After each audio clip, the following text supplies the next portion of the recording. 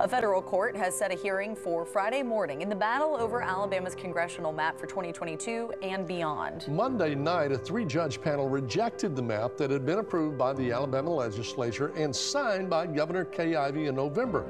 The court said the map appeared to violate the Voting Rights Act. Alabama officials have filed an emergency appeal, arguing the court got it wrong.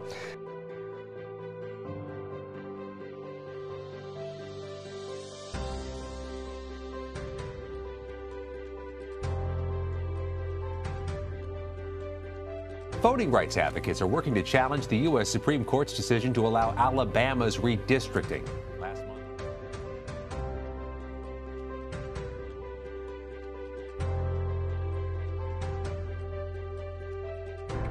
We need to talk about how black Alabama voters just got screwed by the Supreme Court.